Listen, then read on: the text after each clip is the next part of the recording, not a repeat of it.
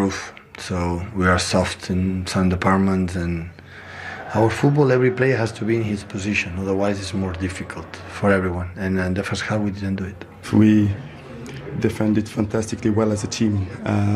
We were well organized, with a good discipline. We work hard.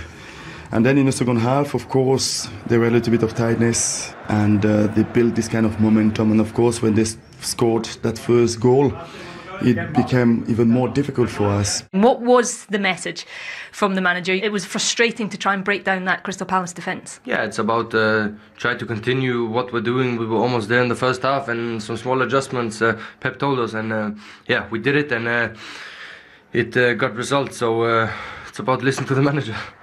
We have not done anything special to him like he didn't do before. The first two was nice, but especially the third one, how in front of the two defenders, how the quality to don't shoot strong, just put the ball to the net. Yeah, a remarkable comeback. I think that 4 times in the last 6 games City have been 2 down. They drew against Newcastle and won the others. Ian hat-trick, Haaland, amazing. 6 goals in 4 Premier League games now. He's a proper poacher, old time. Yeah. What's that? He's like 22, 13 hat-tricks already. 8 touches in each half, you know, but like what he shows is that, you know, he's always in the box, and what he shows is that in respect of what he's doing and the touches and how important they are, they're not important, they're only important as long as you're putting it in the net. I think that Palace defended him very, very well. They were close to him. He's trying to get in the areas where he could do his work. You could see him there, so you keep Gay with him. He's not doing enough movement there to lose them. You've got 2 players on him there, so he couldn't really do anything. And even this one is something that I've seen with him a lot. He always wants to end up there at the back post, you know, getting that tap in, because he's always in the box. But in the second half, I think Palace tired a bit, and his movement's better. Look, 1, 2, 3. Then it's not there. So then he drops off a bit and then attacks that space. Bam. There it is. This one's really interesting, because you look at it and you see there's 9 Palace players in there, and you're thinking Erling Haaland, he's going to end up tapping it in there. And you're thinking on his own as well. But what's happening is when you look at the front, but there's no way he can go anywhere else. Look at there's 4 players in front of him. But like he knows that the space is there. I know it's quite fortuitous, it gets him through John Stones, but he's there. Exactly, he's there because he's always there. And this is where he's going to score loads of goals, because like Gundogan knows him, he's running through. Look at the strength. He's had a look for him there, bang, holds him off, and then composed finish. Talk like the guy called him a bit of a monster. He's a monster. He's a goal-scoring monster. He's going to be very, very...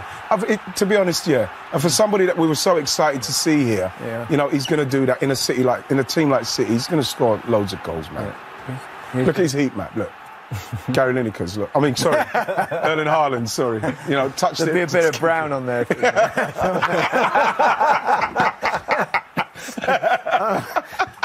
Palace fans were not happy with a couple of decisions, Jermaine, and one of them involved Erling Haaland. Yeah. Could it have been a red? No. Well, we've seen them given. Yeah. There's no doubt about that. They're not. I don't think it's a red card, in my opinion. He's clearly trying to bring the ball down. Referee can clearly see all the intentions of Haaland. Anderson's head is coming down also. They're asking for a red card. He's trying to bring the ball down. Well, yeah, yellow. Dangerous. I think it's a yellow. It is dangerous, and we've seen them being given. This is interesting, because the goalkeeper's got it, and they are a protected species. Yeah, they are. I don't think there's any separation from Ederson and the ball. I don't think it's fully released the ball there. Oh, I don't know. I don't know. Of course you do. Well, it's left his hand, isn't it? I don't know if it has, no. I don't think it had left his hand. It's not like the Karius one in the Champions League final with Benzema, where that was fully thrown and he blocks that and scores. I think it's right on the tips of his fingers from Ederson and gets blocked. I'd like to see that given, because as a forward I'd like to try and do that sort of stuff. Well, but it's in the laws, isn't it? It's in the laws that it has to be totally released. Yeah. It just looked like I don't know. It was too... Anyway, well within their rights have a bit of a complaint. We'll agree to disagree. Would have been 3-0. Palace would have maybe finished them off. I don't know. Maybe. It's going to be one of those days for City against Palace once again, Steve. Yes, poor start for Manchester City. Deflection off De Bruyne onto Kyle Walker, onto John Stones, and it flies past the keeper, who's got no chance. And again, another set piece. Pep Guardiola warned about it before the game. That was a lovely header from Anderson. Absolutely smashed in the back of the net. 2-0 up at half-time. Into the second half. City pull one back. Bernardo Silva, Michael. Yeah, Silva's a bit of talk about him lately, hasn't there? Whether he's going to be staying or going, but he's certainly been an absolute superstar for this team. This one was a little bit lucky though. Did take a deflection, but it got them back in, and this was the start of them. The momentum of them of getting back into the game. Yeah, just took a deflection off Schlupp. Jeffrey Schlupp, yeah. But that was it then. The momentum was with City, and it was just a matter of time before they scored again, and it turned into the Erling Haaland show. It certainly did. 3 goals for the Norwegian, who claims his first Premier League hat-trick. Yeah, that's the type of goal he's brilliant at, isn't it? Into the in the 6-yard box, he's just going to score so many goals in this team. He's brilliant. And this was a great pass off John Stones. But Haaland's there in the right place again, and this was a different type of goal.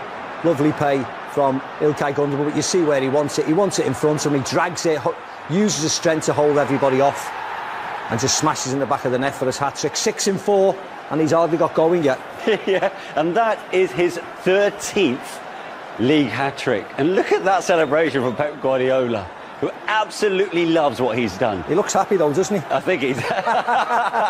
Well, let's see if he's happier now and get his post-match reaction after his first Premier League hat-trick. Here is Erling Haaland. Erling, congratulations. Your first hat-trick for Manchester City, your first Premier League hat-trick, your first goals at the Etihad Stadium. How does it feel? Really good feeling. Yeah, everybody knows this. But proud moment for me and my family here today. And yeah, we keep going.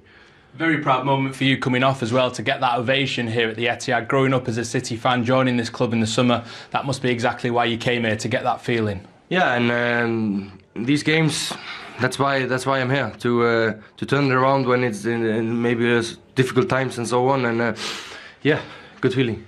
You said it was good for your family. Have you spoken to your dad yet? Because you are now officially the highest scoring Haaland for Manchester City. Yeah, he'll probably say that he had more goals in Premier League than me yet. So